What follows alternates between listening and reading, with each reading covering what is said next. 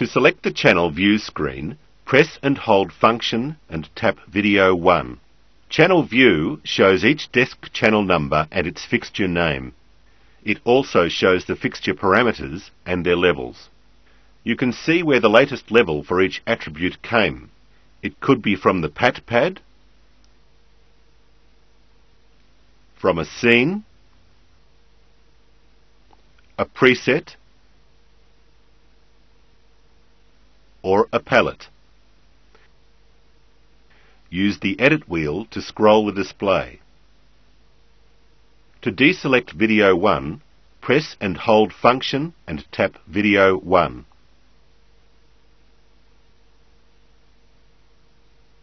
To select the output and patch screen, press and hold Function and tap Video 2.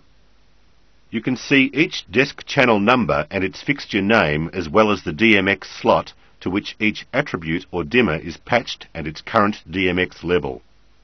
Use the Edit wheel to scroll the display.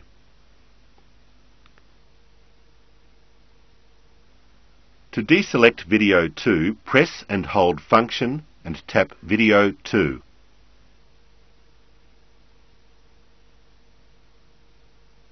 The PaTPad video is automatically selected when a fixture is loaded onto the PaTPad. The PaTPad window consists of the PaTPad view and the PaTPad mimic.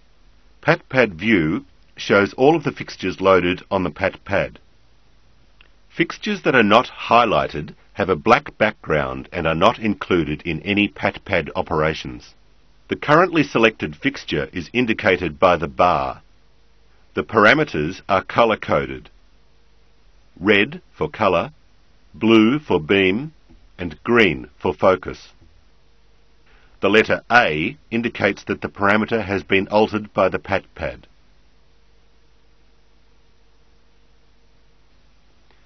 F indicates that a filter has been applied. E shows that the parameter's value came from a palette. And a P shows that the value came from a preset. You will learn more about these letters in later videos. If a parameter is flashing, then it will be included in any store or recall operation. PaTPad Mimic shows the currently selected fixture and the names of all the parameter matrix buttons for that fixture. Below each parameter are its times. A double asterisk means that the default times are being used. To deselect Video 4, press and hold Function, then tap Video 4 or clear the PaTPad.